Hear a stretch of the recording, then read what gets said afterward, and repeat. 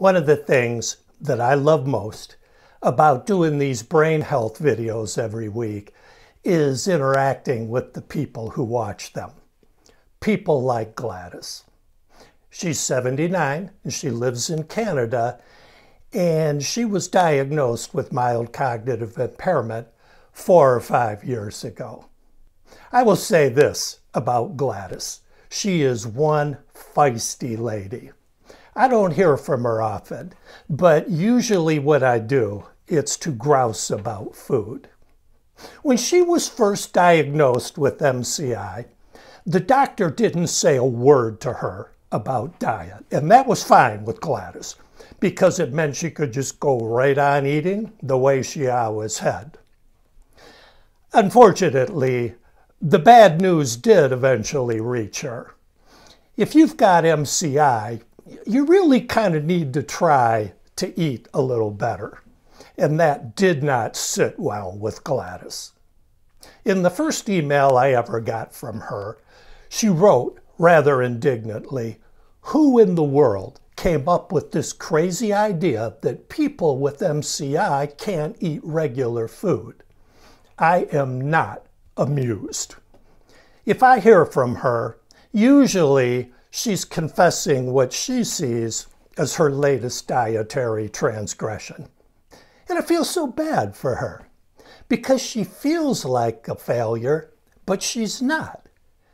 My message to her would be, Gladys, stop fighting a battle you've already won. And my message to you is you can win that battle too. And today, I want to talk about how. Hi, my name's Tony Deering of GoCogno.com, the website for people with mild cognitive impairment. A couple of weeks ago, I did a video on nutrition, and Gladys immediately shot me an email. She said, "You must have known I was behaving badly yesterday. I get so tired of not being able to eat the foods I enjoy. Most of the proper stuff is boring. So I treated myself to a big meal of just what I like. It felt great." So did Gladys do something naughty here? I don't think so. And to explain why, let me point you to the blue zones. You may have heard of the blue zones. They are these 5 rare places in the world where people live to a ripe old age and enjoy remarkable health. For them, things like heart disease, depression, Alzheimer's are all but unheard of. Partly, that's because their traditional diet is so brain healthy, but they don't eat that way all the time. On special occasions, holidays, birthdays, festivals, they throw that healthy diet out the window and feast on things that are bad for them.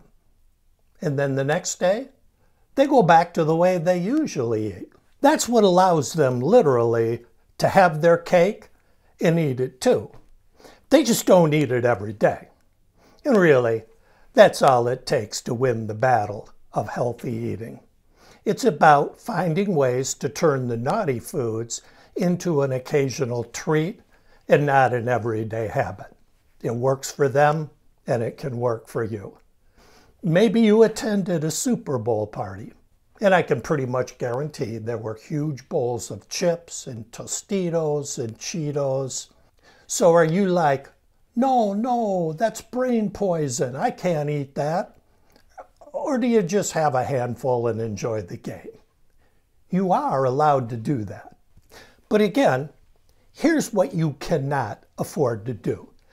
Let's say you're still working, and every day at 3 o'clock, you get that mid-afternoon snack attack. So what do? You wander over to the vending machine. And you know there's nothing in there that's remotely good for you, but it's cheap and it's convenient and you're hungry, so you just buy it and eat it. And it becomes this daily ritual, and it is just so corrosive to your cognition. So what do you do instead?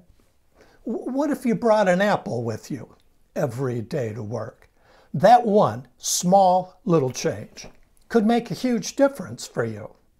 And that's all I want you to understand. The way to win that battle is to turn those foods from a daily threat to an occasional treat, the way Gladys did. You know, I was curious what this naughty meal she ate was, so I asked her to tell me. And I wrote it down here, so I want to make sure I get it right. So it was scrambled eggs, pork with panko breadcrumbs, shrimp, sweet potatoes, carrots, and ice cream bars. My only objection to that meal is that she didn't invite me. A lot of what's on that menu is actually okay for brain health. And even what's not is still allowed on an occasional basis, even in a brain healthy diet like the Mind diet.